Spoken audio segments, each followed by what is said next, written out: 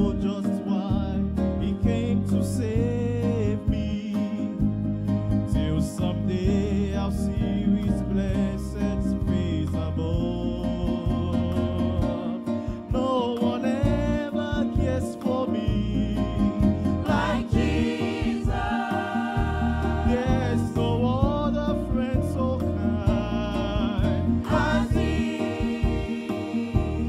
No one else could take the sin and darkness from me. Oh, how much he cares for me. Oh, how much he cares for me. He cares for me.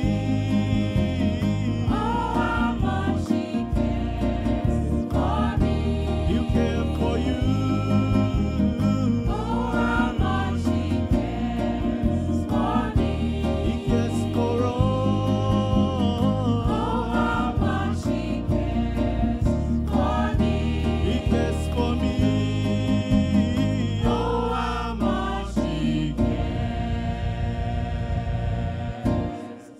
for me. He cares for me.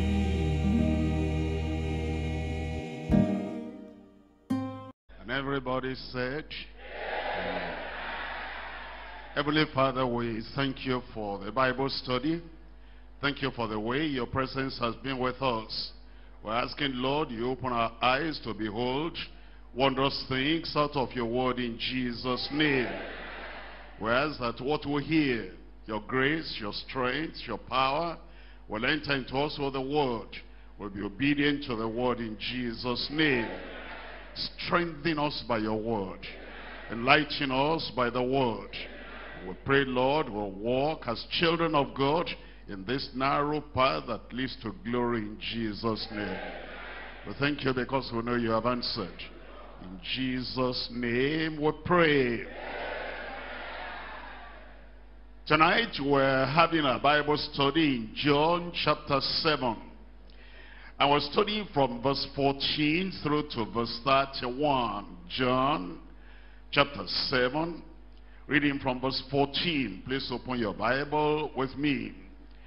We're told in verse 14, now about the midst of the feast, Jesus went up into the temple and taught. Jesus went into the temple and taught. And the Jews marveled, saying, how knowest this man letters? Have you never learned? Jesus answered them and said, my doctrine is not mine, but his that sent me. If any man will do his will, he shall know of the doctrine, whether it be of God, or whether I speak of myself. That's the introduction to the study we're having tonight. And as we look at verse 17, the first part of verse 17, here Jesus said, if any will do his will, if any man will do his will, he shall know of the doctrine, whether I speak of myself or it be of God. Very important then to know the will of God and to be willing to do the will of God. If there are people that do not understand the word of God, it shows there's no willingness in them. If there are people that are ignorant of the revelation of the Lord, it means that there's no willingness in them. From the words of Jesus Christ, it says, if any man, whether you're high or low, if any man, whether you're educated or illiterate, if any man, whether you be in any religion before or in no religion at all, it says, if any man, whether you knew some scriptures before you came to the study or didn't know, it says, if any man, if anyone will do his will. What that means is, if there's a willingness within you, that you are coming not just to enlighten your head, not to stuff your mind, but you really want to do the will of God. You want the revelation, and you want the explanation, you want the expounding of the word of God, so that you will know what to do, how to please God, how to walk in the way of God. It says you'll not be denied. It says, if any man will do his will, he shall know of the doctrine. He shall know of the revelation. He shall know of the teaching of the word of God. Think about that. Doing God's will. As you think about that, that's what all the angels of God in heaven are doing God's will. That's what all the saints, the raptured saints, or the risen saints, or the people of God here on earth, or there up on high, that's what they're doing. In fact, as we think about it, the reason for our creation is to do the will of God. The reason for our existence here on earth is to do the will of God. Are we saved? Are we born again? Are we children of God? The reason for our salvation, the reason for our redemption is doing the will of God. You're not just saved in isolation. You cannot just say, I'm saved, and you know nothing of the will of God. You are saved so that you will do the will of God. Actually, the evidence and the mark of true conversion is doing the will of God. Show me a man, show me a woman, show me anyone, young or old. If he's not doing the will of God, he's not interested in doing the will of God. It's not leaning on doing the will of God. It's not walking in the direction of doing the will of God. There's no evidence of salvation there. There's no mark of salvation there. The evidence of the mark of true conversion is doing the will of God. As you think about God himself, he created us, he redeemed us, he saved us.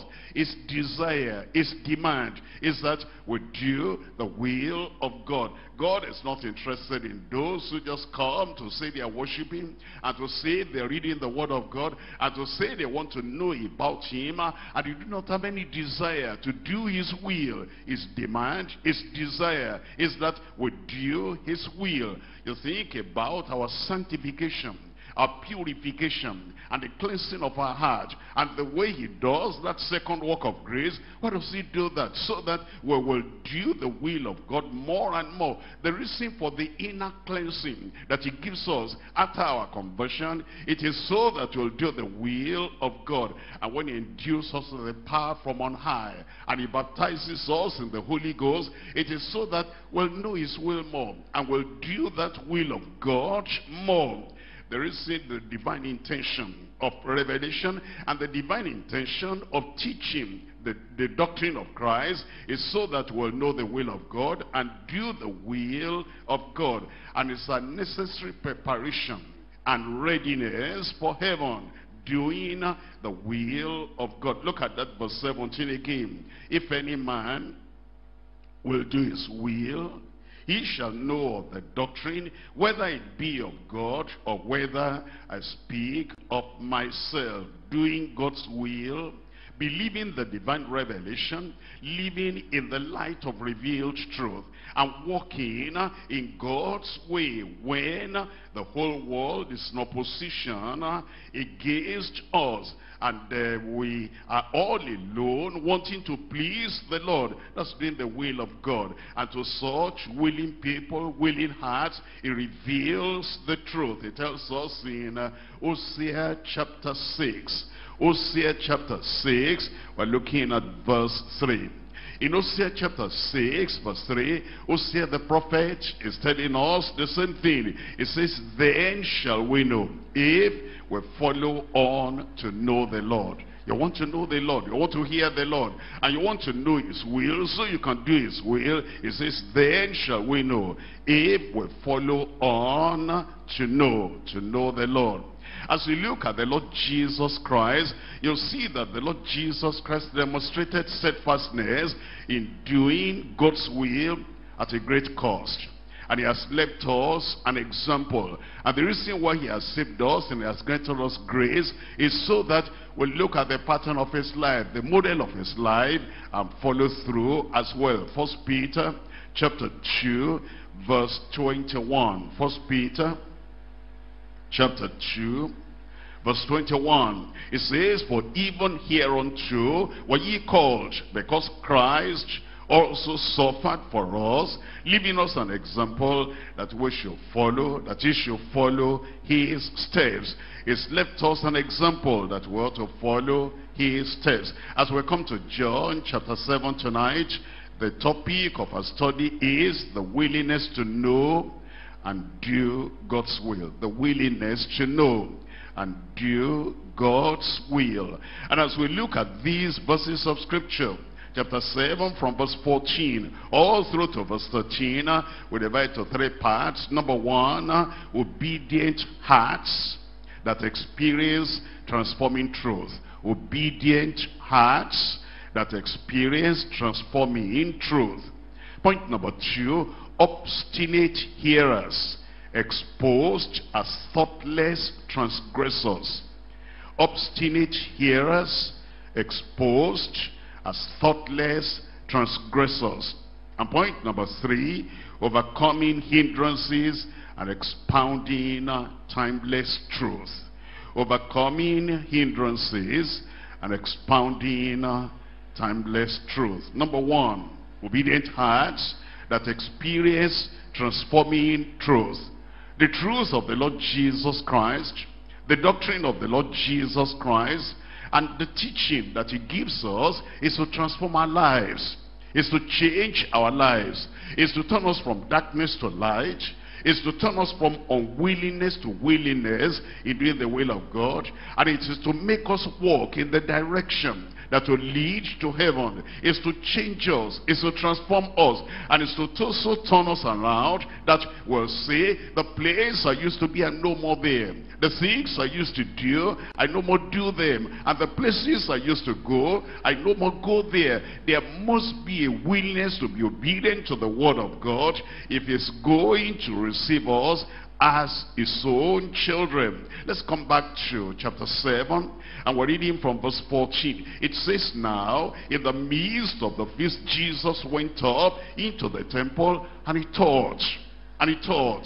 What has he been teaching? He taught them about repentance, because he said, I came not to call the self-righteous, I came to call the sinners to repentance. What did he teach them? He taught them to repent and believe the gospel and believe the good news. What did he teach them? He taught them that if your righteousness does not exceed the righteousness of scribes and Pharisees, you will in no wise get into the kingdom of God. What was he teaching them? He was teaching them that if they would hunger and thirst after righteousness, they shall be filled. And as he taught them, look at verse 15. And the Jews marveled, saying, how knoweth this man letters, having never learnt?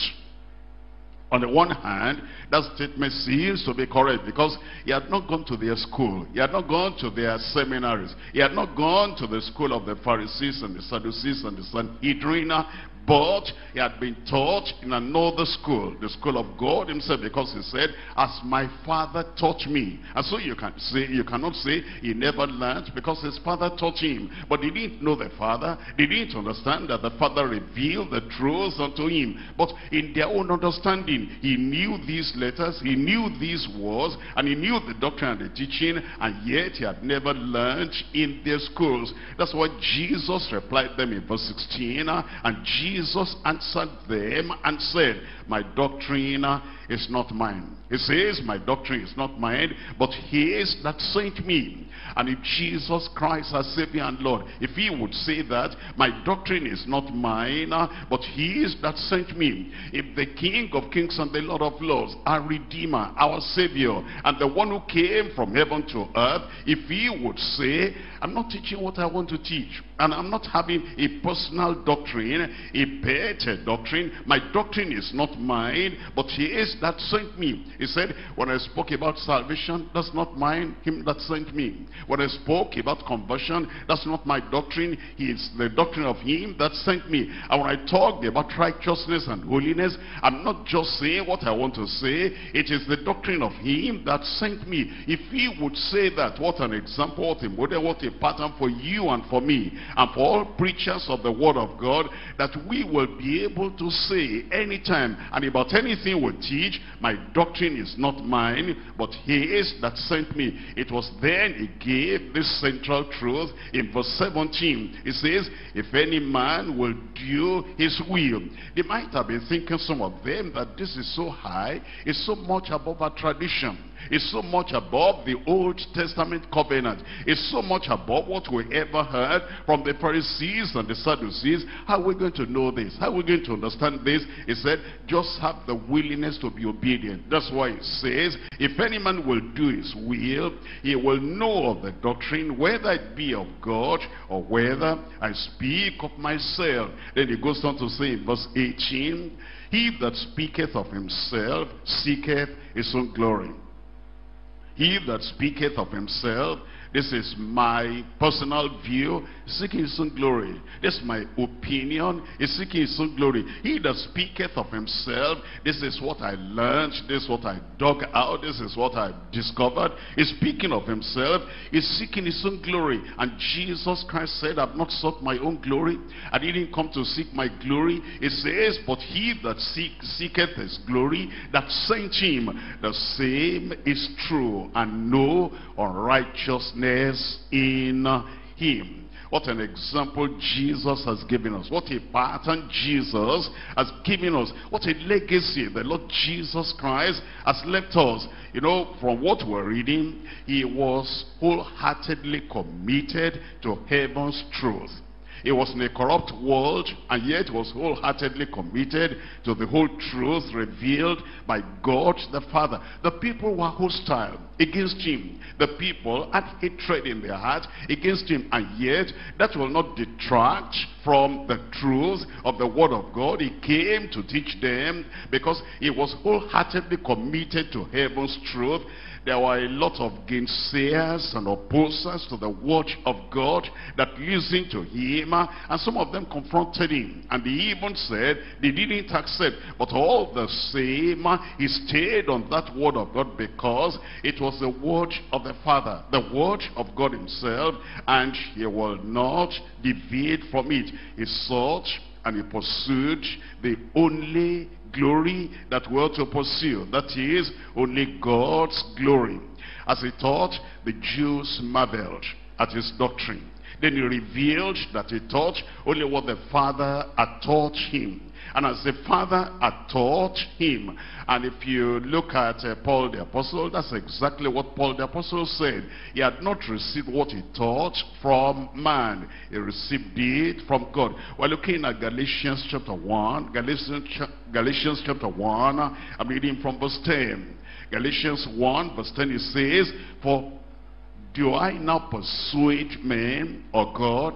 Am I trying to convince men or trying to convince God? Or do I seek to please men? For if I yet please men, I should not be the servant of Christ. Christ could have leaned to those Pharisees and to those Sadducees and to those members of the Sanhedrin, because they were after him.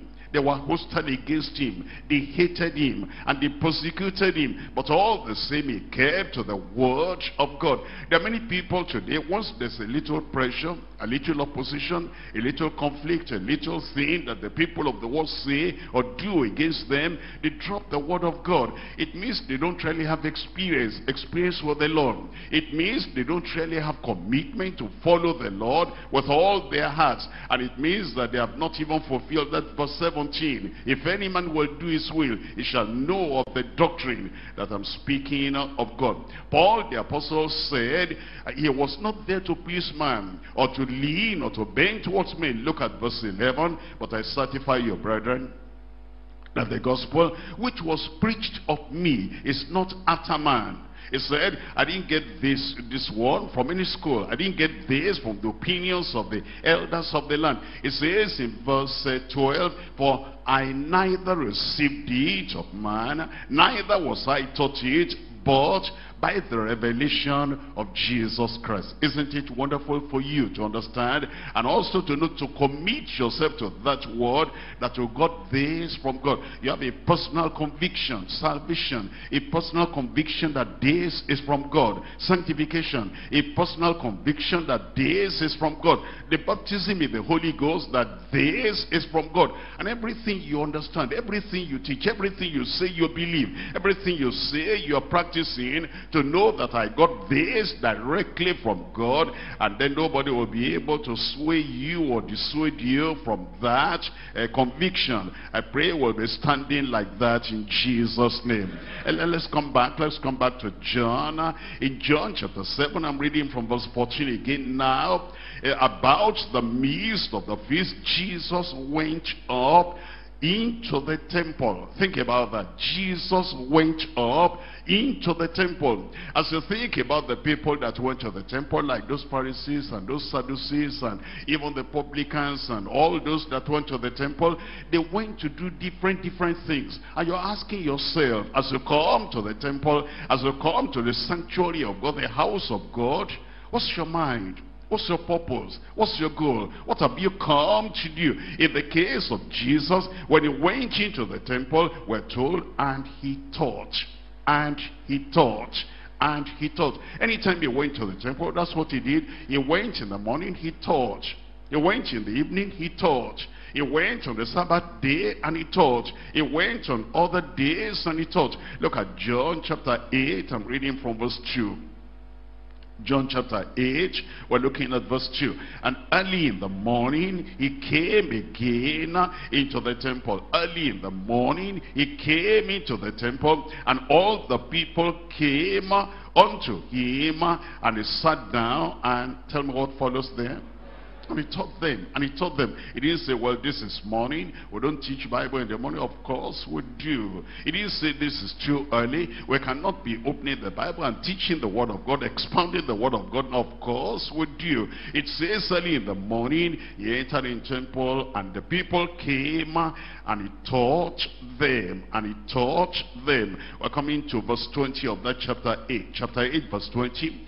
These words spake Jesus in the treasury. That's another part of the temple there, as he taught in the temple. As he taught in the temple. What an example for you. That anytime you get sight of the temple of God, of the house of God, of the sanctuary of God like this, as you come in, you are either learning or teaching. You're either teaching or learning. You're opening the Bible to somebody, or somebody is explaining the Bible unto you. Because that's what the temple of God is meant for. The temple of God is not meant for commercial things. It's not meant for marketing. It's not meant for people to have entertainment. It's not meant for personal or social amusement. We come to verse 28. Look at verse 28 of that same chapter 8. It says, then said Jesus unto them, when ye have lifted up the Son of Man, then shall ye know that I am he, and that I do nothing of myself. Hold on. I do nothing of myself. You know, he said, follow me. Follow me. Where to follow his example. He said the disciple is not above his master, neither is servant above his Lord. But it is enough that the servant will be as his master, and the disciple will be as his Lord. And here we're told about Jesus Christ, I do nothing of myself. Hold on and sit back and think about your life. Are there many things you do by yourself? No inspiration of the Holy Spirit? And no revelation of the Heavenly Father, and there's no prompting of the Spirit of God, and there's no verse of scripture you can refer to. You just do it. It's carnal, you just do it. It's ordinary, you just do it. It's traditional, you just do it. That's common, that's what everybody does, you just do it. The Lord Jesus Christ said, I do nothing of myself. Look at this. But as my Father, tell me out loud. As my Father has taught me, I speak these things. He said, as my Father has taught me. And it wasn't, of course, Christ Jesus, our Lord and Savior, the sinless one, the perfect one, the spotless one. He cannot be sinful, and he cannot be proud. He wasn't proud, and he didn't say, I know all that I can teach by myself. I've been with the Father from all eternity, and I came from heaven, I came to the earth. I don't need any teaching. I do know there are people, finite people, ignorant people, superficial people. You do know there are people, the people that are immature, and they say, I don't need any teacher. I don't need anyone to direct me. I don't need anyone to show me the word of God or the way of God. Whatever I discover by myself, that is what I will do. If I cannot discover it by myself. I will not do it. Jesus Christ said, I do nothing of myself, but as my Father has taught me, I speak these things. Look at verse 29. And he that sent me is with me. You understand that? He said, my Father taught me.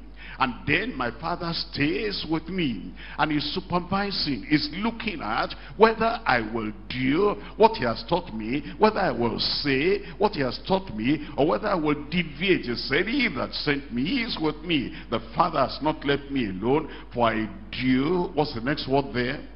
For I do, tell me out loud, always those things that please him. I do always. I don't take vacation from the will of God. I don't take vacation from obedience to the word of God. I don't say, well, I've been obeying my Father all these days, and I think I just want to take this one day off and just please myself. I just do whatever I want to do. He said, always I do those things that please him. And thank God, verse 30, as he spake these words, many believed on him. Like you are believing on him tonight. And if you have believed already, you believe in a deeper way tonight in Jesus' name. Let's come to Matthew chapter 13. Matthew chapter 13, and we're reading from verse 54. Matthew chapter 13, we're reading from verse 54. In Matthew chapter 13, verse 54, it tells us here, it says, and when he was come into his own country, when he was come into some country, that is where he was raised up, we're told he taught them in their synagogues. He taught them in their synagogue. He came to some country, in the place where he grew up as a human being, and then we're told that he taught in the synagogue. There are people, when they go to a familiar place, they don't speak the word of God. They go to their village, they won't speak the word of God. They go to the place where they have been raised up, they don't speak the word of God. Or they go to their place of work, they will not let people know that they belong to the Lord. I pray you'll not be ashamed of the Lord. And anywhere you go, everywhere you go, you'll declare the word of God in Jesus' name. And it says, it's so much that they were astonished and said, whence has this man this wisdom and these mighty works? Whenever he spoke, he always spoke things that were weighty, things that were spiritual, things that were heavenly, and things that were glorifying to God. In the temple, in the synagogue, everywhere, the people knew that this came from God. They were surprised, they were astonished. Let's look at chapter 22 of Matthew. Matthew chapter 22, and we're reading from verse 33. Matthew chapter 22, verse 33. Here is, the testimony we hear about him here again. And it says, and when the multitude heard this, they were astonished at his doctrine. What they have never heard, they were astonished at his doctrine. The way of life he made open, they were astonished at his doctrine. The word that converts the soul, they were surprised, astonished at his doctrine. And the word that enlightens the ignorant, they were surprised at his doctrine. We're coming to John chapter 12. John chapter 12. Reading from verse 49. John chapter 12, verse 49. Here Jesus confirmed again that his doctrine was not his, but as the Father had taught him, just that he taught the people. John chapter, tell me, verse what? 49. For I have not spoken of myself. Can you just, as a Christian, as a believer, as a child of God, discipline yourself that for this whole day, I will not speak of myself. I need inspiration. I need revelation. I need the prompting of the Spirit of God. I need the Father to tell me that here is what to say, and this is when to say it, and this is who to say it to. So that we're not just talking every time. Many people, they talk a lot, and they talk into, it's like empty air coming out. Something not significant, something not important, something we cannot attribute to the Father, we cannot attribute to the Lord Jesus Jesus Christ or to his spirit. But here Jesus said, for I have not spoken of myself. Look at this. But the Father which sent me, he gave me a commandment. What? Tell me. And what? Tell me. I shall speak. You see that Jesus Christ said, I'm not in a hurry to just say something. I'm not in a hurry to just open my mouth. I'm not in a hurry to just discuss anything. I'm not in a hurry to share anything. As the Father has said unto me, as the Father has taught me, as the Father has enlightened me, as the Father has pointed out to me, he says, that is what I say. What a challenge for the believer. What an encouragement for the believer. And what an encouragement for the ministers of God, that we will say, I learned that from the Lord. I saw it from the word of God. It got me into it. And you dig deep into the word of God and say, this is the word. And there's no shadow of doubt in your heart that you're speaking the word of God. You're teaching the word of God. Look at verse 50. And I know that his commandment is life everlasting. Whatsoever I speak therefore, you see that? Whatsoever I speak therefore, I'm speaking to sinners. Whatever I speak therefore, I'm speaking to my followers, disciples, the believers. Whatever I speak therefore, I'm speaking in evangelism. Whatever I speak therefore, I'm speaking, teaching and discipling the people that have come to the Lord. Whatsoever I speak therefore, I'm speaking to the inner circle of believers and disciples. Whatsoever I speak therefore, I'm speaking to a woman. Whatsoever I speak therefore, I'm speaking to a man. Whatsoever I speak therefore, I'm speaking in the public, I'm speaking in the private, I'm speaking to one person, I'm speaking to a crowd. It says, whenever, whatever, wherever, whatever I speak therefore, as even as the Father said unto me, so I speak. I pray that will be your testimony. If it had not been before, from tonight it will be in Jesus' name.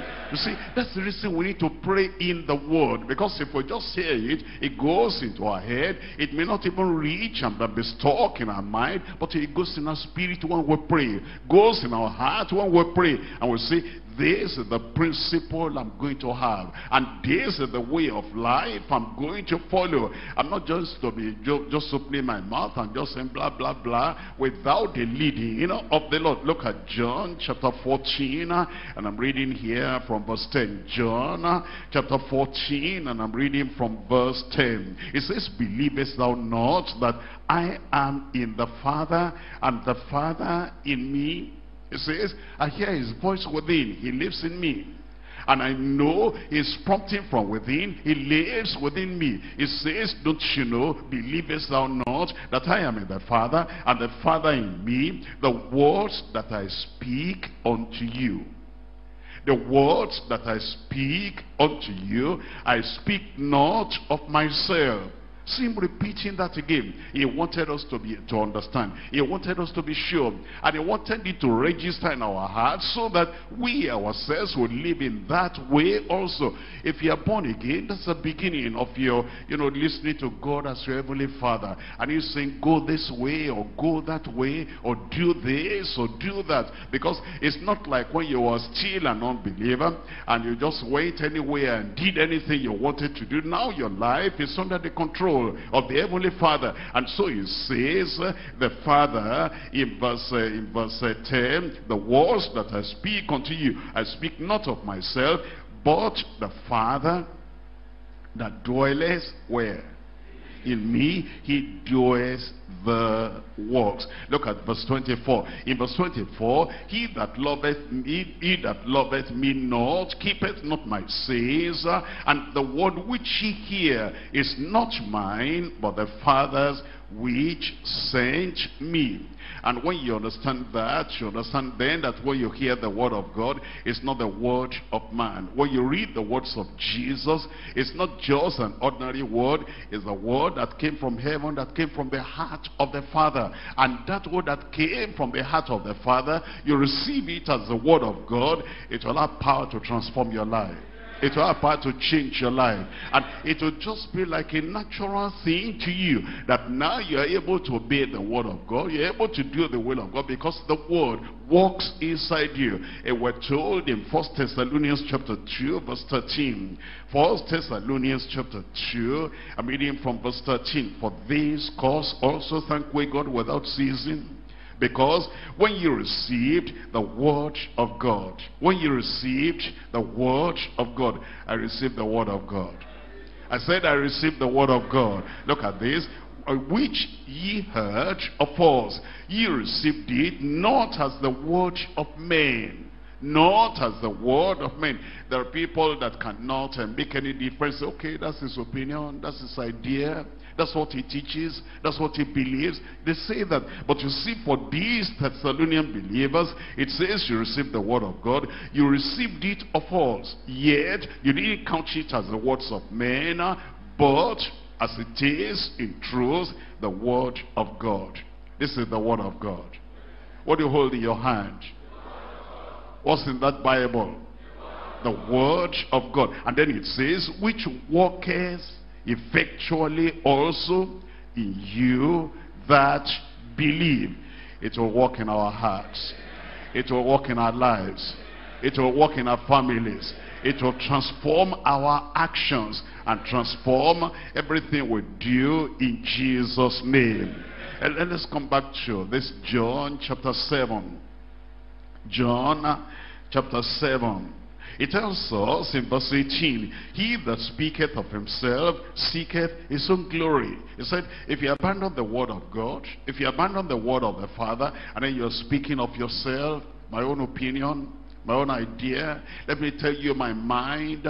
If it says if you're doing that, you're seeking your own glory. But it says, but he that seeketh the glory of him that sent him, the same is true. And there's no righteousness in him. Why are we learning all this about the Lord Jesus Christ? John chapter 17. John chapter 17, I'm reading from verse 4. The reason why we're learning all this is so that as he has done, so we will do. Is Christ, we're Christians. Is the Son of God the Savior, we are the children of God who are saved by him. Is the one who shed his blood so that our lives will be transformed. And if any man be in Christ, a new creature, all things are passed away, and behold, all things are become new. As he glorified the Father, we want to glorify the Father. As he spoke the word of the Father, we want to speak the word of the Father. As he followed the Father without deviating, without interruption, we want to do the same thing. John chapter 17 verse 4, I have glorified thee on the earth. That's what you need to do. I've glorified thee on the earth.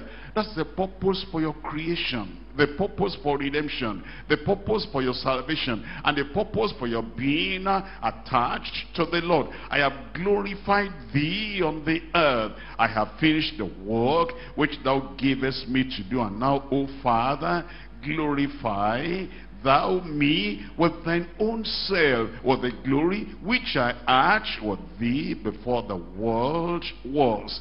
And so, whether you eat or drink or whatsoever you do, you want to do everything to the glory of God. And I pray that that will be a reality in every one of our lives in Jesus' name. In 1 Corinthians chapter 10. 1 Corinthians chapter 10, reading from verse 31. 1 Corinthians chapter 10, verse 31. Following the example of Jesus Christ, following the pattern, the model of Jesus Christ, it says in verse 31, whether therefore ye eat or drink, or whatsoever ye do, or whatsoever ye do, or whatsoever ye do, do, tell me the next word, tell me out loud, do all to the glory of God. You need to ask yourself a question. Anytime you want to do something, don't just jump into something without thinking. The people that jump before they look, the people that act before they think. But you think and you say, this that I'm planning to do, will this be to the glory of God? Will this help somebody?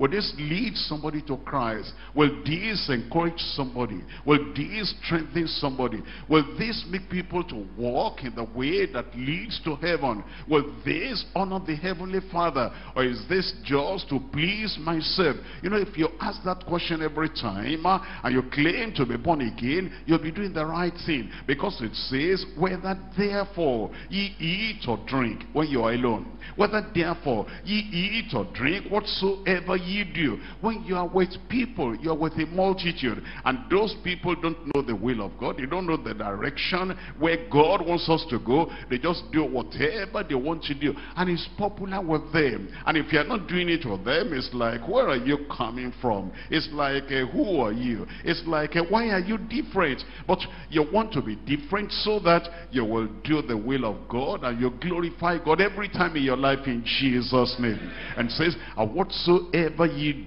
do, do everything without exception to the glory of God. I pray that will be a reality in our lives. Philippians chapter 2, I'm reading from verse 3.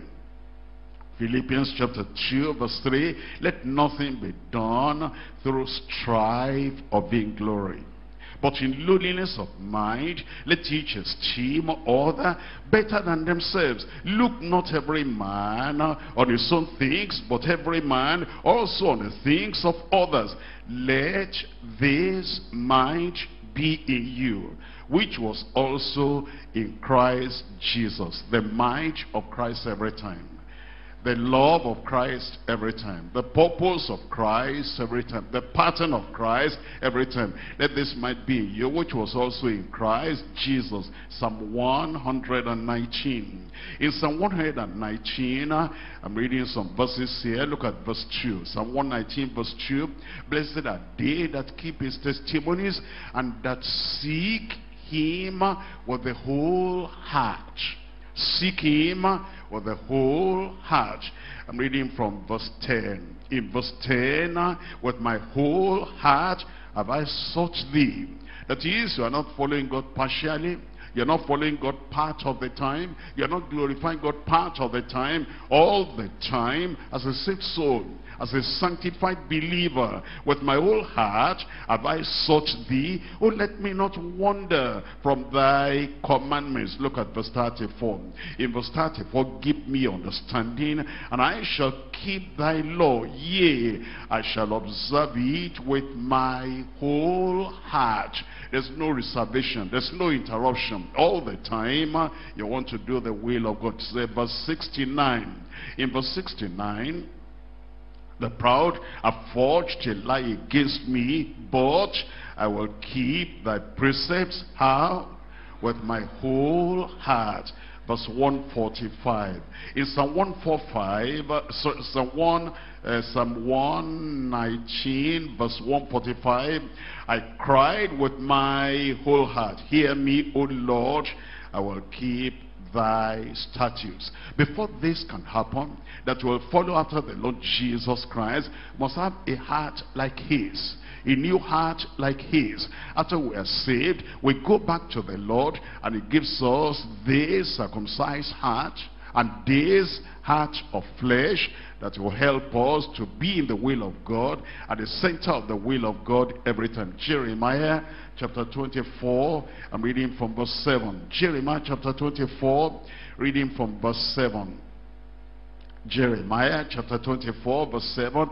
And I will give them an heart to know me. He'll do it for you.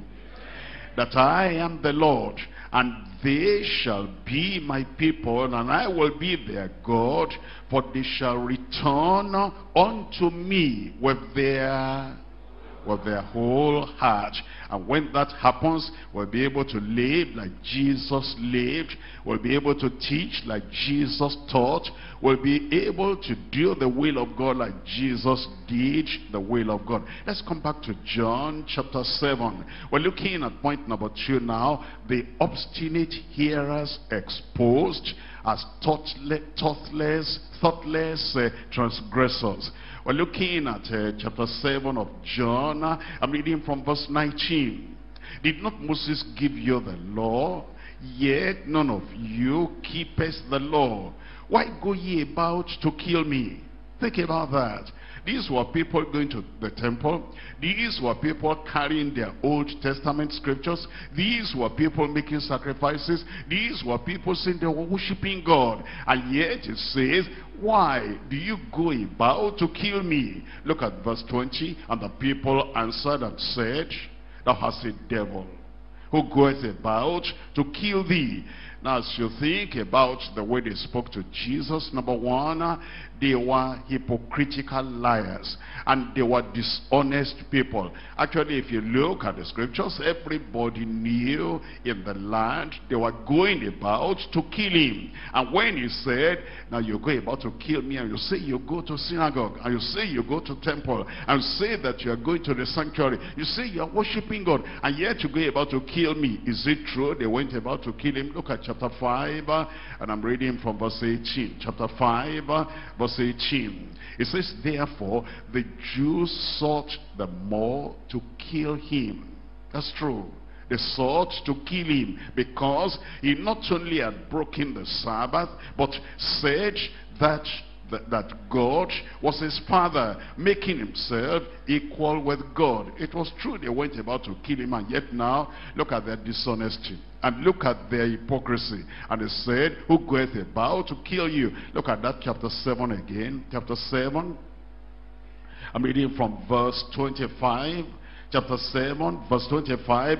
Then said some of them of Jerusalem, is not this he whom they seek to kill? But lo, he speaketh boldly, and they say nothing unto him. Do the rulers know indeed that this is the very Christ? Even the people said, is he not the person they are planning to kill? And they're seeking to kill, and they're making all the efforts to kill, and they're speaking boldly, and yet they're saying, who goeth about to kill you? You have a devil. They were liars. I pray you'll not be a liar like them. I said you'll not be liars like them. Look at chapter 8, verse 37. Chapter 8, verse 37. I know that ye are Abraham's seed, but ye seek to kill me, because my word has no place in you. You know, it's all over there in John. Everybody knew, and he told them openly, you go about to kill me. Look at verse 40. In verse 40 it says, but now ye seek to kill me, a man that has told you the truth, which I have heard of God. This did not Abraham. And so we know that these people were hypocritical liars. They were not willing to confess. They were not willing to forsake the evil way and their sin and their plot and their plan to want to kill Jesus. Let's come back to chapter 7. Chapter 7, that's why we call these people obstinate hearers. They were obstinate. They were hardened. They were adamant. They were inflexible.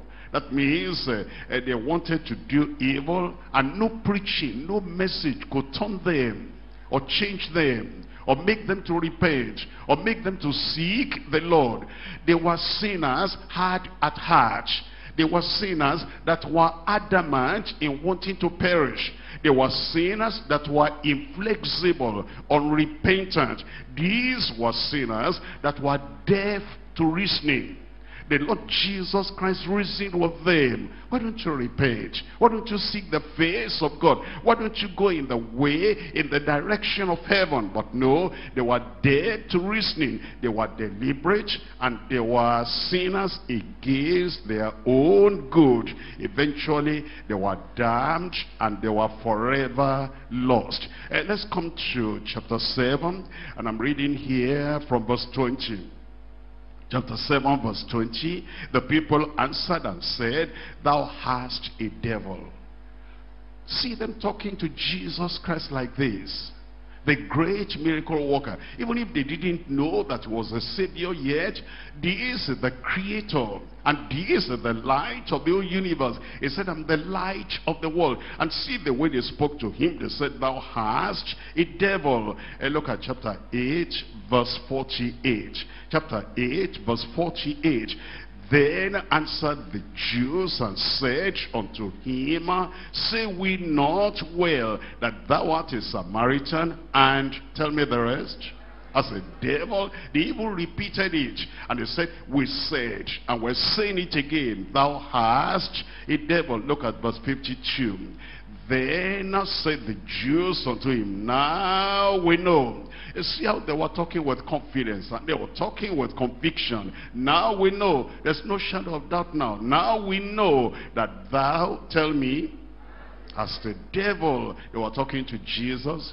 That's what he bore. The shame he bought on your behalf. The insult he bore on your behalf. The blasphemy he bore on your behalf. They were hardened, blasphemous sinners. Actually, Jesus told them, look at their identity. Look at verse 44. Verse 44, ye of your father, tell me.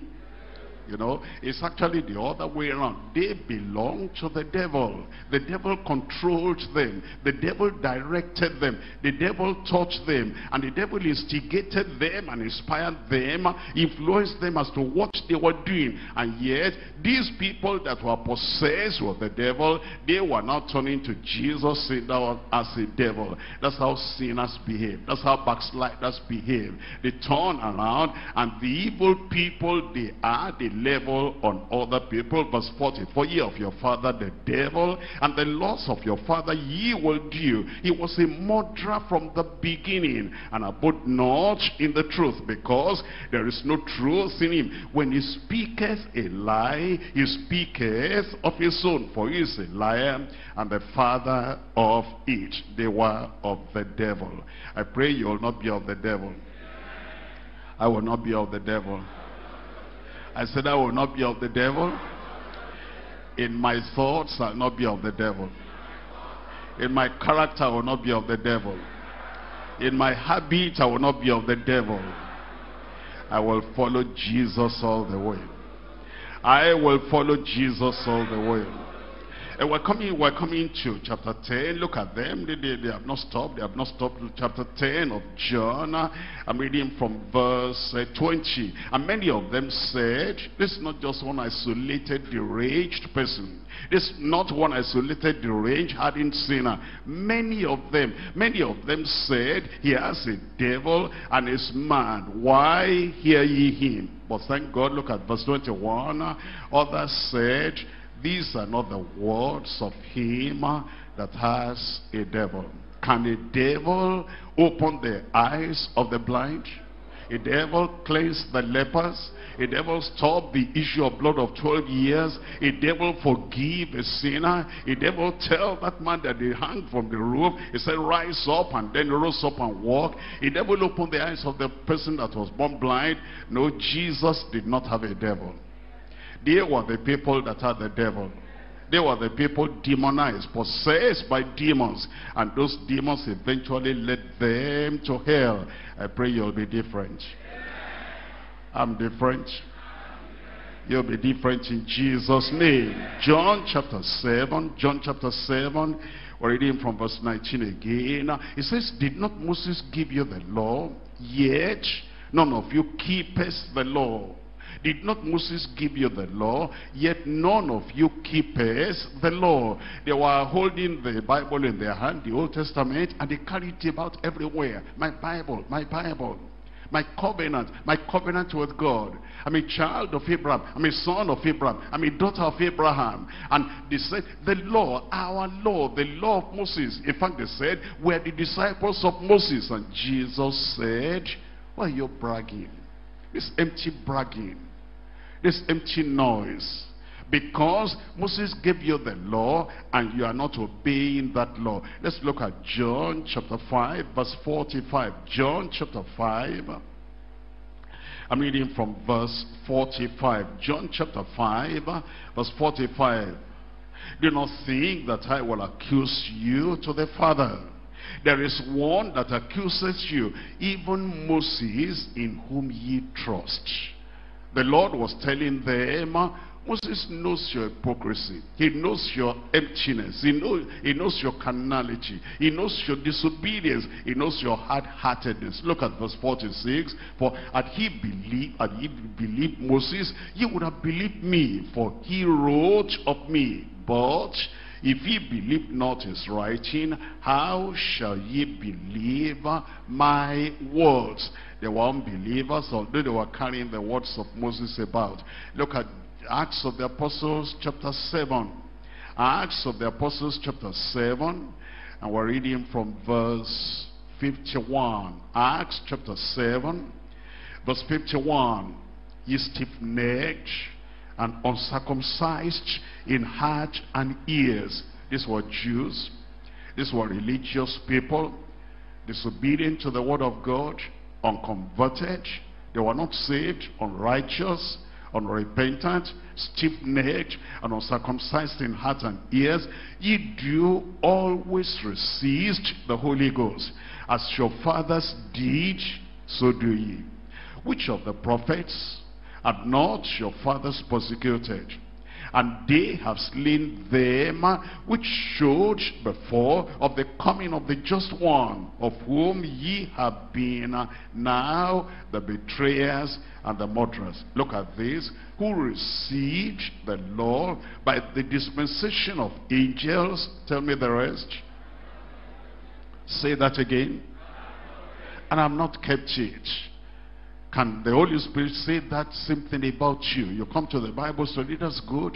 But the things you hear about conversion, about a change of life, about transformation of life, about not being of the world and not doing the things the worldly people are doing. Are you just hearing, or are you obedient to that word? Is there a transformation in your life? Is there a change in your life? Is there the life of the Christian that will say that he has heard the word of God? Can see the evidence is hearing the word of God, because the life that he lives is a changed life, a gracious life, a righteous life, a sanctified life, because of the word is hearing. But you know, if you are not like that, if you are just hearing and hearing, and there's no change in your life, from week to week, from month to month, and from day to day, from year to year, you'll be like these people that you said about them, who have received the law by the disposition of angels and have not kept it. Can your wife tell of the conversion, your conversion? Can your husband tell of your conversion? Can your children tell of the change that came upon you? How daddy has not totally changed since Christ came into his life. Can your daughters tell what change came on you as a mother? Or is your daughter or son whispering inside saying, Mommy always goes to church, Daddy always goes to church, and reads this and marks the Bible, and yet there's no change? I pray there will be change. I said there will be change. In John chapter 12, John chapter 12, I'm reading from verse 37. John chapter 12, we're reading from verse 37. It says in verse 37, but though he had done so many miracles before them, yet they believed not on him. They didn't lack evidence. The evidence was there. The evidence was there that he had done so many miracles before them, and yet they will not believe. I pray you'll not be like that. John chapter 7. John chapter 7. We're reading from verse 24. John chapter 7, verse 24. Judge not according to appearance. Judge not superficially. Judge not on the surface. Judge not by tradition. Judge not by what you have always thought, what you have always heard. Judge not by appearance, but judge righteous judgment. Judge righteous judgment. In Psalm 58, verses 1 and 2. Psalm 58, verses 1 and 2. Do ye indeed speak righteousness, O congregation? Do ye judge uprightly, O ye sons of men? They were judging the message of Christ. They were judging and evaluating all the things he said. And he told them it came from the Father. And they should have been able to tell, because it was the pure word of God, the transforming word of God, the enlightening word of God. It was different from what the religious people were saying. But they were not judging righteously. They were not judging uprightly. Proverbs chapter 17, we're reading from verse 15. Proverbs 17, verse 15. Proverbs chapter, tell me, and verse what? 15.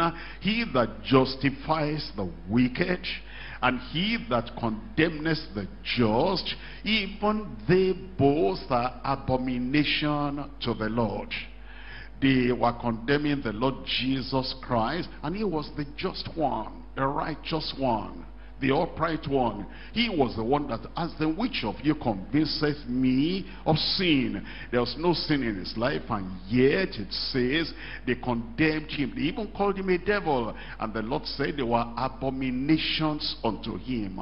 Going to church, abomination. Going to the temple, abomination unto the Lord, because of the utterances of their mouth. Look at Ezekiel chapter 13. Ezekiel chapter 13, I'm reading from verse 22. Ezekiel chapter 13, verse 22. In verse 22 it says, because with lies have ye made the heart of the righteous sad. Jesus Christ was righteous, and they made him sad by saying you have a devil. They made him sad by saying you are mad. They made him sad because they said, we're following Moses, we're not following you. They made the heart of the righteous sad. Think about your life. Do your actions make the righteous unhappy? Make the righteous sorrowful? Make the sanctified people, the holy people of God, unhappy? Because there's no evidence of change in your life. Does your action make your teacher and your pastor unhappy and sad? Because we teach and preach and pastor and shepherd so long, and yet there's no evidence of real salvation. It says, because with lies have ye made the heart of the righteous sad, whom I have not made sad. Now you are different from God if you do that, because God says, I've not made the righteous sad. I've not made the righteous unhappy. I've not made my servants unhappy. And if you do that, then you are different from God. You are not serving God. Then it goes on to say, that's verse 22, and strengthened the hands of the wicked. And strengthened the hands of the wicked. They condemned the just, and they praised and appreciated the wicked, that he should not return from his wicked way by promising him life. I pray our actions will be different. Our lives will be different. We'll do all things and say all things and act in all ways to bring glory to God in all things in Jesus' name. We'll come to point number 3. Overcoming hindrances and expounding the timeless truth. Overcoming hindrances and expounding the timeless truth. We're coming to John chapter 7, and I'm reading now from verse 25. Then said some of them of Jerusalem, is not this he whom they seek to kill? But lo, he speaketh boldly. But lo, he speaketh boldly. Tell me, but lo. Tell me out loud. He speaketh boldly. You see, there are people, they don't have the nature of Christ, the mind of Christ. Once there's a little pressure, a little fire, then they are timid. Then they are fearful. They cannot openly, boldly assert this is what they believe. If it's in their family that the members of family do not believe in holiness and sanctification, they'll be hiding their holiness and sanctification. They cannot come forth straight and be bold about it. If it's in their place of work that the people believe that you have to, take from Peter to give to Paul, or take from Paul to give to Peter, and they're changing this receipt and changing that receipt, they know it is wrong. They cannot not come bold and say, no, this is wrong. Because they'll say, pastor, you have come. Pastor, this one is not church. This one is not deeper. You see, we must stand for righteousness. I pray you'll stand in Jesus' name. You see, there are people, they'll be wobbling and they will be kind of compromising. But Jesus Christ, yes, they were about to kill him, but he knew that they could not touch his life. They cannot touch your life because he'll protect you and he'll preserve your life. And until you finish what God has appointed for you to do on earth, nothing will happen to you in Jesus' name. Did you hear that? Amen. How weak? And it says in verse 26, but lo, he speaketh boldly, and they say nothing unto him. Do the rulers know indeed that this is the very Christ? Because of his boldness, they believed. These people believed who he was. And they said, do the rulers know that this is the very Christ? I pray that that spirit of boldness and the spirit of the conqueror will be upon your life in Jesus' name. When other people are going the wrong direction, the boldness for you to say, no, that is wrong, God will give unto you. And then you'll back it up with your life. It will not just be an empty kind of boldness or authority. It will be a kind of boldness that is backed up by righteous life in Jesus' name. Proverbs chapter 28. We're reading from verse 1. Proverbs chapter 28, verse 1. The wicked flee when no man pursueth. But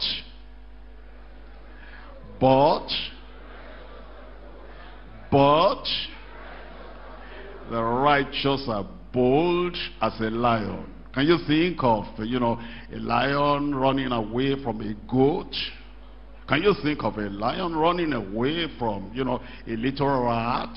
If you are born again, you are righteous. And if they are not born again, they are goats and they are little rats. And it's unimaginable that you'll be running away from those people and you cannot take your stand in the market. Take your stand in your family. Take your stand among your friends, or take your stand among your enemies and among your foes. The wicked flee when no man pursueth, but the righteous are bold as a lion. I pray that spirit will come upon you. In fact, concerning the Lord Jesus Christ, the people even testified about his boldness, forthrightness, and steadfastness. In Matthew chapter 22, we're reading from verse 16. Matthew chapter 22, verse 16. And they sent out unto him the disciples of the Herodians, saying, Master, we know. We might pretend sometimes, but we know. We might not say this with other people, but we know. They said, Master, we know that thou art true. I pray they'll say that about you. And teachest the way of God in truth. They knew. Now they came out, but they had a different purpose. Neither carest thou for any man, for thou regardest not the person of men. That's the boldness God has given you. If you are born again, I said he has given you. 2 Timothy chapter 1, verse 7 and verse 8. 2 Timothy chapter 1, verse 7, verse 8. For God has not given us the spirit of fear, but of power and of love and of a sound mind. For God has not given me the spirit of fear, but of power and of love and of a sound mind. The Lord confirm it in Jesus' name. And let's come back to John chapter 7. John chapter 7.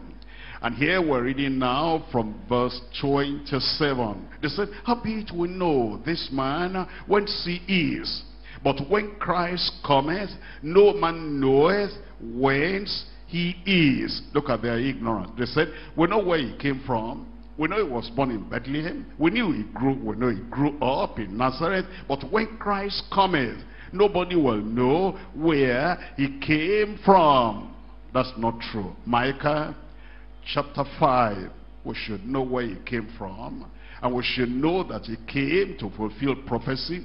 And the prophecy of the word of God had told us very clearly where Christ will come from. Micah chapter 5 verse 2.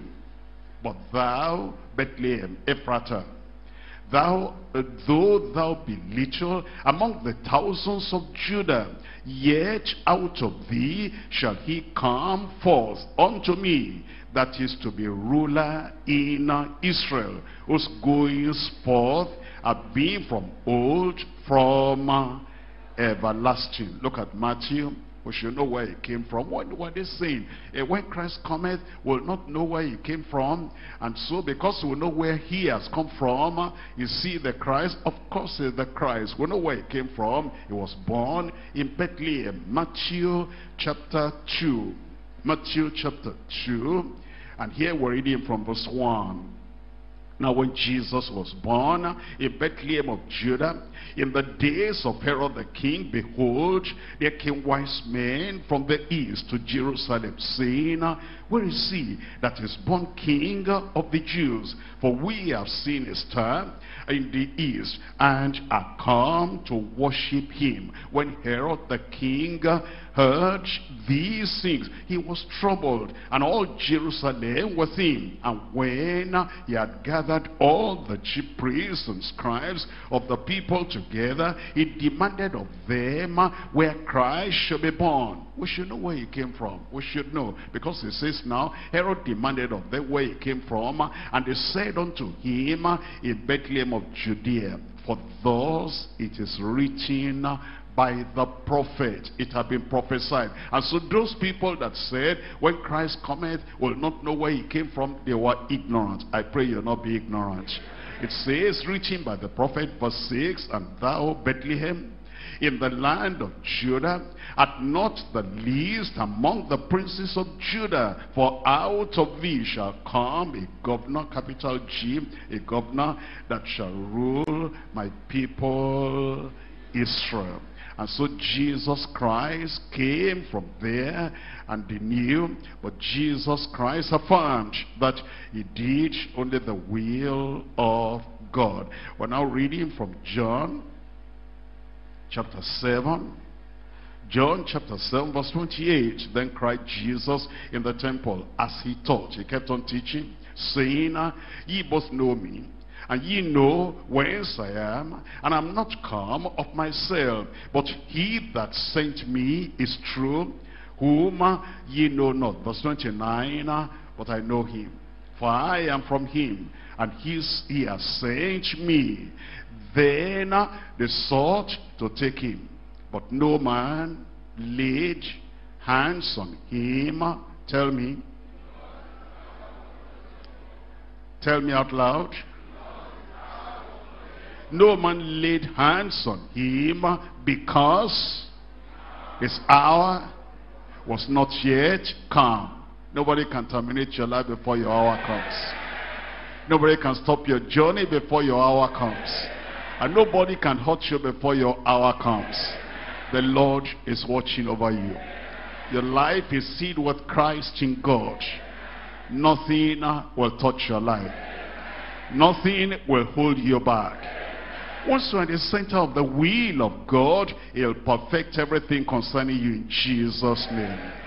Look at what the Lord has said concerning people who stay at the center of the will of God. And you will know that once you're at the center of the will of God, no evil will happen to you in Jesus' name.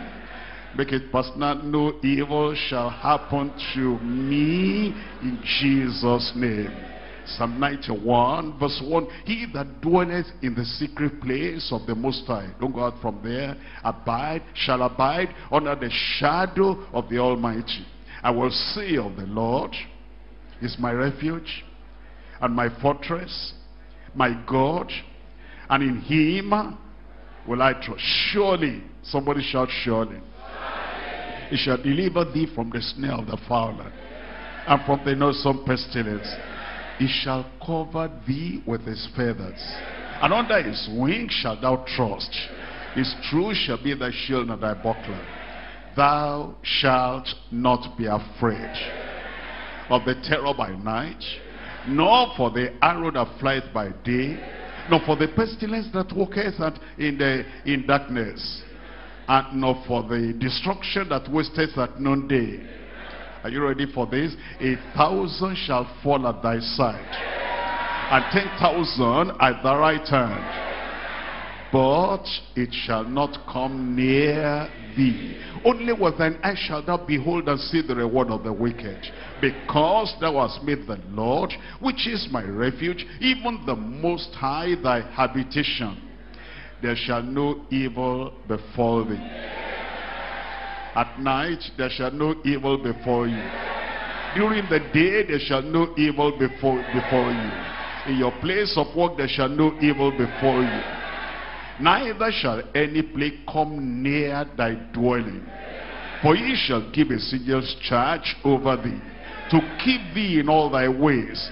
They shall bear thee up in their hands, lest thou dash thy foot against a stone. Thou shalt tread upon the lion and adder. The young lion and the dragon shall thou trample under your feet, because he has set his love upon me. Therefore will I deliver him. I will set him on high. Somebody there is going up higher. Because he has known my name, he shall call upon me, and I will answer him. I will be with him in trouble. I will deliver him and honor him. Verse 16, I'll read it for myself.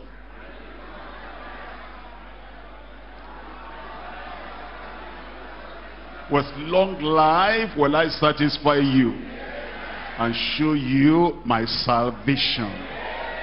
Christ was protected. His hour was not yet come. Look at verse 31. John chapter 7 verse 31. And many of the people believed on him. I believe. I said I believe. You believe your sins are forgiven. You believe you are saved. You believe you have eternal life. You believe you receive the mercy of God. You believe and no evil hand will touch you. You believe and will pass his spirit, his mind into you. You believe you'll be courageous for righteousness. And many of the people believed on him and said, when Christ cometh, will he do more miracles than these which this man has done? I believe today. I said I believe the Lord today. Rise up and tell the Lord, Lord, I believe. Lord, I believe. Lord, I believe. Lord, I believe. Whatever the others are saying, whatever the others are doing, Lord, I believe. You tell the Lord, and the strength of faith will quicken you and make you very different from all the people around. Believe, he'll forgive. Believe, he'll save. Believe, he'll strengthen. Believe, he'll sanctify. Believe, he'll fill you with the Holy Ghost. Believe, and nothing will cut short your life. Your hour, before your hour comes, you'll keep on serving the Lord with confidence and courage.